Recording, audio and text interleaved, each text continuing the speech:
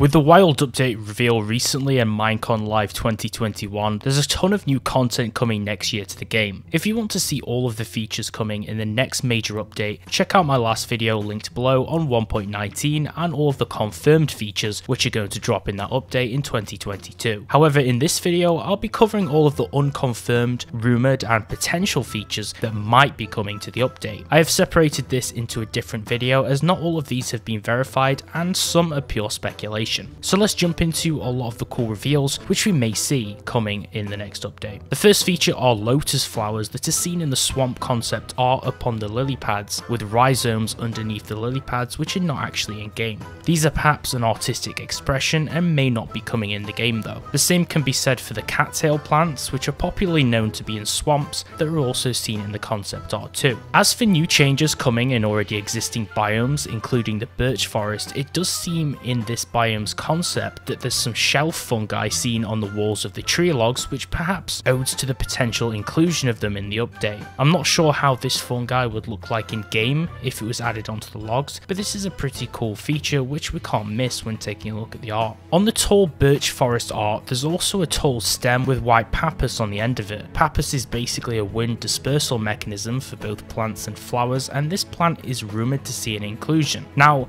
as with concept art, it doesn't really stop there. Birch forests also have a small violet flower set seen in block-wide areas of the concept art. This is seen in pink, white, purple and light blue shades. Clues to potential inclusion points to a potentially discrete set of hints in the introductory live mob vote video as the Minecon employee cartoon characters walk into a flower biome, and we can see this clue. Also, another type of block, which are moss-covered birch logs, are seen in the concept art too, in which Alex is stepping on them. This is cool because we already have mossy cobblestone, so moss covered birch logs would be a nice addition and it would make trees a little less boring. There's also hollowed out birch logs which are seen in the tall birch forest too. A few different types of logs for trees would make them a little less predictable, and it'd make up the tree in a few new different block types instead of having just one base wood block for the bark, which would be a pretty cool addition. Generated in deep dark biomes with a different top texture to the sculk block and catalyst with an unknown name state, the sculk jaw block is a rumoured block that may not make it into the final game. Announced at Minecraft Live 2020, said to be brought to 1.17, the bundle item was pushed back to 1.18 initially and then further postponed, meaning this could also hint to a 1.19 release. Added into the Bedrock 1.16 beta, but not making the 1.17 release build, it was stated that goat horns won't come to 1.18, which is another feature which speculation says could be in 1.19 because of this pushback. In the birch forest art, which is something which we do keep touching on, there's also fallen trees that are already existing in the Bedrock release of the game. Does this mean that we'll see them across the board? They already showed us that Bedrock and Java editions have more consistency now across their world generation and their seeds, so it only makes sense to see some more consistency in other areas too. There's also birch tree branches which are seen in the concept art, which are tall birch trees with singular birch logs acting as a branch that holds a beehive block, but this could be an artistic expression also. Originally made known at Minecon Live 2020, the archaeology feature was going to be brought in 1.17 when the Caves and Cliffs update was split, although it did get pushed back across two different releases, meaning it could finally be coming in 1.19 too, although we haven't seen any announcements, so this would be a huge major surprise if they did introduce it. Now, most of these rumours are based upon concept art or video features which are spotted by fans and sourced from the Minecraft wiki and its information, but many are already announced features that have been postponed and could come in the update. If you want the consistently fact-checked and confirmed features, which are definitely coming in 1.19, check out my 1.19 video listing all of the confirmed features, which is linked down below to see the rest of the content which we know is definitely coming next update. It also gives a sneak peek of the deep dark dimension below the already low block levels, showing the wardens and the structures such as the deep dark cities, which you can find down below. This video also talks about the new mobs like the tadpoles, frogs, fireflies, and more like the mangrove swamp biome, which is coming too, so if you want to learn more about that, do check out that video. YouTube says 97% of you are not subscribed, so if you enjoyed the video, make sure to subscribe and turn on notifications and slap the like button for more Minecraft mod videos like this one. Thanks for watching, and I'll see you next time.